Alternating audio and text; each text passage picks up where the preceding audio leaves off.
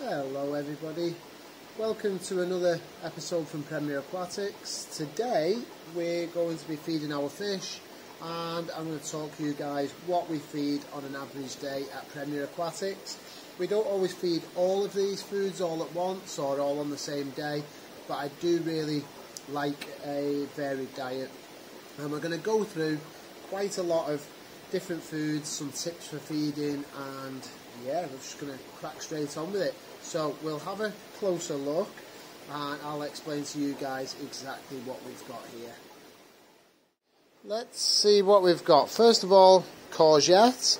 We feed this to all our herbivores, but mainly our L number plex, mainly ancistrus here at Premier Aquatics, but anything that will eat that, silver dollars.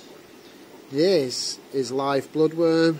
We feed this regularly to things like our pea puffers, black ghost knifefish, a lot of the other more finicky feeders that will only eat live foods or something that's wriggling.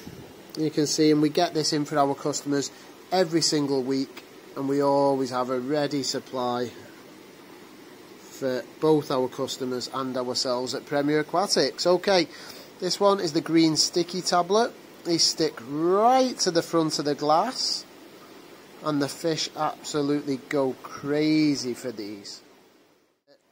Guppy mini granule, this one is called. So this one is the smallest of the granules that we do. It's got red axanthin colorant added in there, and you can see it's a very relatively soft granule that the fish love. It's called guppy granule. It can be fed to absolutely anything, but our guppies and small fish go.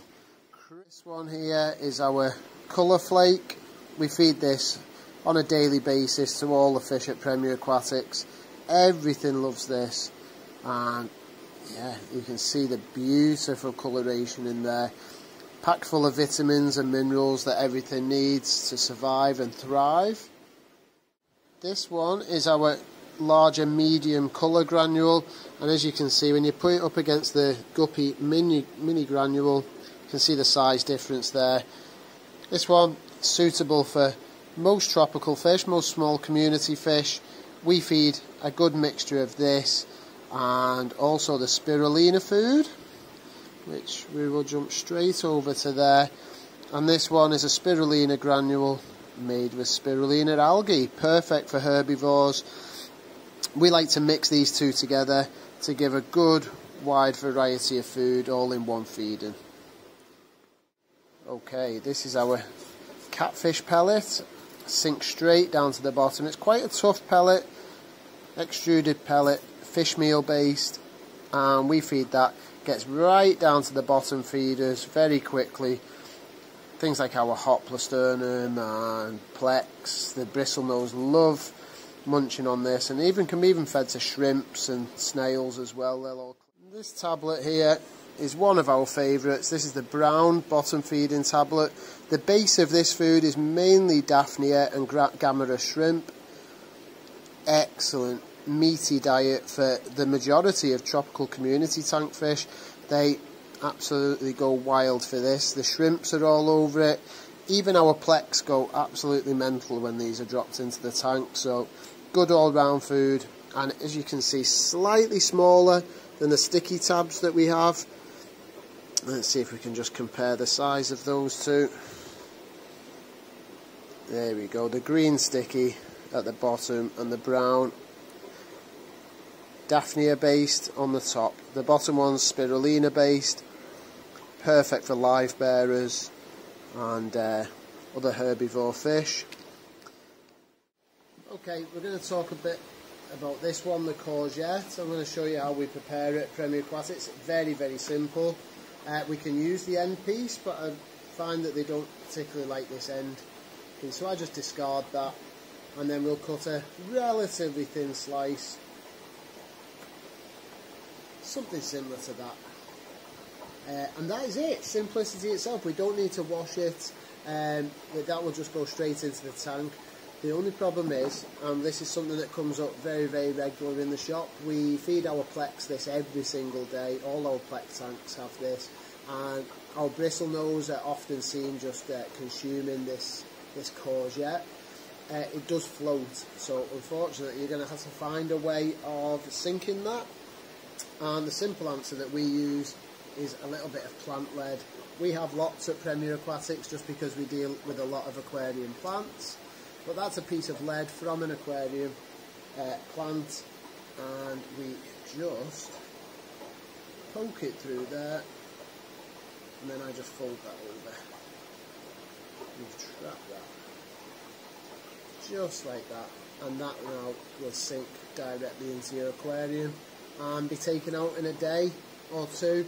If the fish don't consume it all, please don't leave it in there till it rots, and it will help pollute your aquarium and make the water quite grotty and definitely damage your water quality.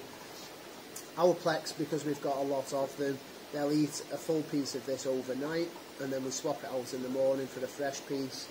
But just be aware that this will go off slightly quickly in your aquarium.